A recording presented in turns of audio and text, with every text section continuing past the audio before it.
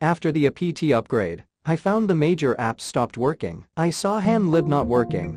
So I reinstalled hamlib, and now wsjt-x and js8call seem to be working. I decided to upload the image to the cloud to share. Please test the image. Other apps you see on the app menu are not tested at all. I take no responsibility if you encounter any problems or system corruption. Do it on your own risk. Yes, it has Hamclock.